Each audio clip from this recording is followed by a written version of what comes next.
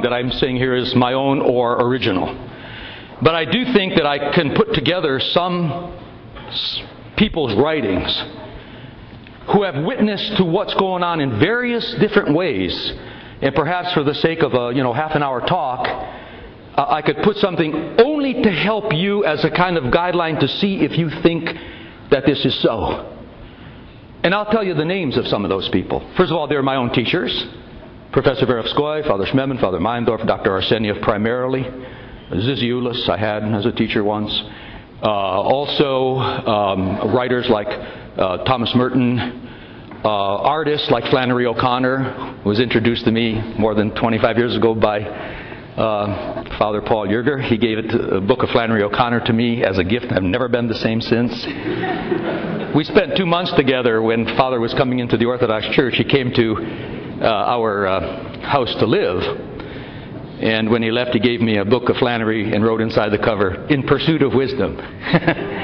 Because Flannery, she has these incredible stories, a Southern writer. But there's other writers. Solzhenitsyn would be here tonight. Dostoevsky would be here tonight. But more than anyone would be in another way in the spiritual world would be the arena of Branchaninov would be here tonight. But perhaps more than anyone else would be C.S. Lewis in the book The Abolition of Man. And the writings of a rather unknown person, but I think he's one of the geniuses of the end of the 20th century. His name is Carl Stern. He was a secular Jew neuroscientist who survived Hitler because of an American fellowship. He was a total Renaissance genius man, and he went through from atheism through prophetic type of fiery Judaism, and then ultimately became a Christian, a Catholic. But he was actually converted through the Russian writers. And he has 3 books that if I could order people to read, I'd ask them to read them. One is his spiritual autobiography called The Pillar of Fire. Another one is a critique of Western culture called The Flight from Woman. Strange title, but it's a great book. And another one was called The Third Revolution. And it had to do with psychoanalysis and the modern culture. But primarily, what I will share with you from Stern, which is very similar to Solzhenitsyn, and very similar to The Abolition of Man by Lewis, and very similar to many others, is a letter that he wrote to his brother, who was on a kibbutz in Israel, a Zionist, which is still quite relevant if you look at CNN and read that newspaper they stick under your door free of charge every morning over at the hotel, if you could handle it. But C.S. Lewis in 1944 and Carl Stern in 1951 predicted everything that's happening right now. Unbelievably, in my opinion. And so did others in other ways, like Solzhenitsyn, like Flannery O'Connor here in America. And basically, I'm just going to tell you what their prediction was. And then I hope just to say a couple of things about, if it is right, what do we do? Что делать? What do we do? What to do?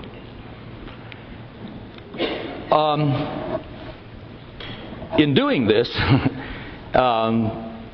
I don't want to blame them for anything I say. Okay? So read them yourself. But this is what I got from it. In his sermon this morning, Father Paul used the expression postmodern. Postmodern. And in the jargon, there's always jargon, right? The jargon of the time in the Western world, the thinkers like to speak about where we are now in a period of postmodernism. And it's sometimes hard to get a handle on what that will actually mean, and it probably means different things to different people. But it also begs the issue of what was modernism, if it is postmodernism. And certainly if it's a postmodern, then we would have to say that it is post-Christian as a culture. But I will argue tonight, according to these sources, that it is worse even than post-Christian. It's post-human. Post-human. And so what is it that's claimed? In 1944, C.S. Lewis was reading a grammar book of teaching grammar in the British schools. And he said that when he started reading this grammar book, he discovered the book was not about grammar. It was presenting in a subliminal, insidious way, if that's the right word there. Help me, Vladik, if it's not. Secretly destructive and you're not even aware of it. A poison into the life of those students who were reading that grammar book. And he said, and if what is taught in this book becomes part of the system of people and they grow up, it will be the abolition of man. He said, humanity as we know it will no longer exist.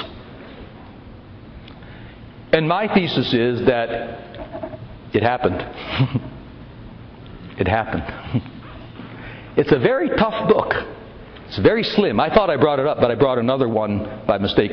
It's in my bag over there, wherever it is. I can get it. This is not a bad one either, speaking the truth in love. But it's a very thin book. It's in there? Oh, goodness. I didn't bring it. Sorry. I thought I took it wrong from home. Oh, no, it's right under my paper. There it is. See how thin it is? It's a tough book. I've read this 8 times in the last 3 months, and I still don't get the middle part. But I got enough of it to give a talk.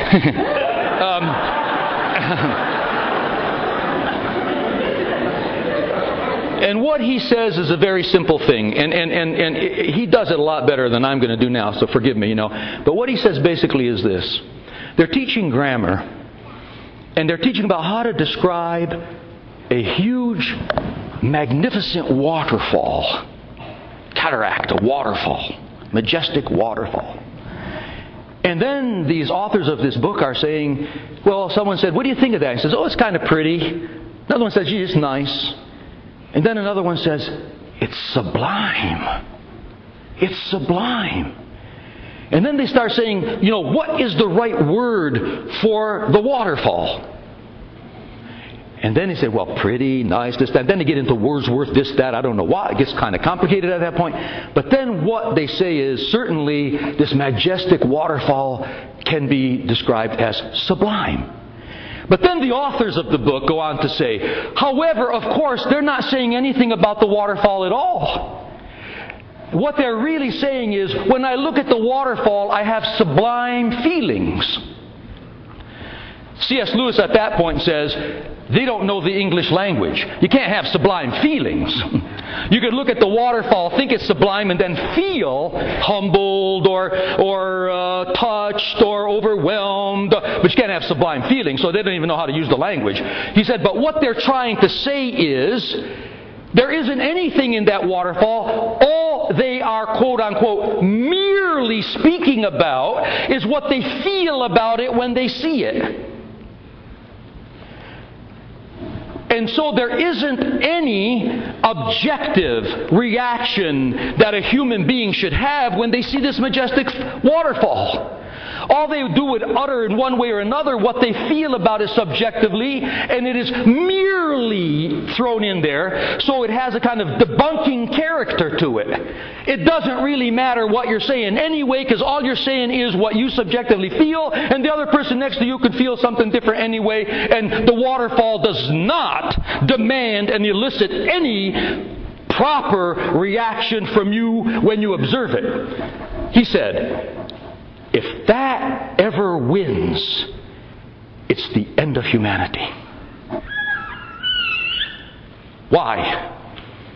He said, because there's a faculty inside a human that he in the book calls the Tao. And he did it, I think, on purpose because he says, this book is not about Christianity. I'm known as a Christian speaker. This has nothing to do with Christianity. This has to do with the philosophy that's behind this grammar book. And he said that in every culture of humanity up until his 1944 period, every culture was founded on a conviction that there is a faculty that is in human beings, that is the faculty that makes them human. And that faculty is not their brain, it's not their reasoning power, and it is not their sense experience. It's a deeper reality that is meant to organize, order, develop, cultivate, refine the thinking process and how to handle the sense experiences that you have. In fact, it's that faculty that provides the axioms for thinking. That's where you get the first things, to use Aristotle language. That's where you get the basic realities. And he said different cultures called it different things. He said some cultures called it the image of God in a person. Some cultures, like the Bible, called it the heart. The heart. You see? Sometimes in biblical language it was called, in Romans 2, the law imprinted on the heart, the so-called natural law. In Greek philosophy it was called logos. In Asian it was called the Tao. But it was this intuitive faculty which makes a human human. Because without it, the brain would just be like a machine. And the senses would be nothing but sensations and experiences. And he says, we are not machines. We are not angels. We're not animals. We're not plants or rocks. We're humans. We're humans. And I believe that in our tradition, that particular faculty would be called the heart. But in some patristic authors, it's called the nous.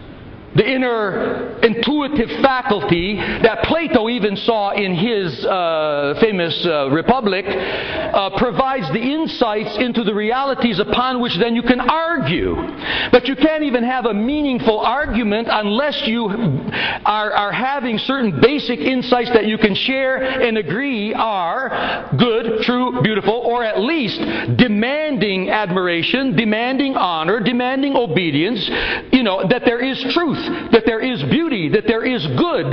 Then you could argue about what it is or what it isn't. But that intuition that is there, that's the foundational reality.